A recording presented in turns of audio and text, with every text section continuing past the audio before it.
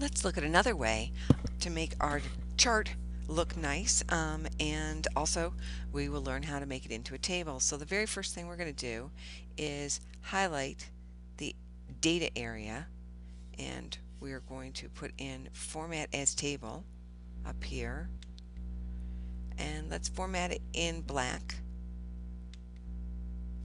And it wants to know our data section, and that's correct.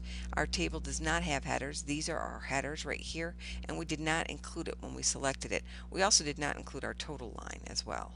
So we'll hit OK, and now we've got a new row inserted that allows us to sort each of the columns the way we want to. So let's say that right now we are right now we are organized by sightings per month. We want to sort A to Z. We go up there, boom, we're done. Let's say that we want to sort from smallest to largest instead of largest to smallest. We hit that key and it resorts our column. And then if we wanted to, we could make this we could make this disappear by hiding that row.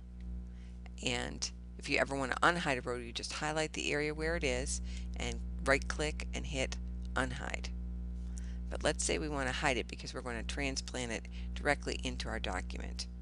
So we then highlight the chart that we want to move, we left click, we hit copy. Another alternative is Control C, that will also copy.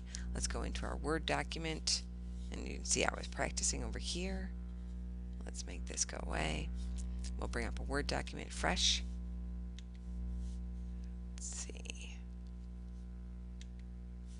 And we will paste this in. You can paste it several ways, but we're going to keep our source formatting. And there you go. All done.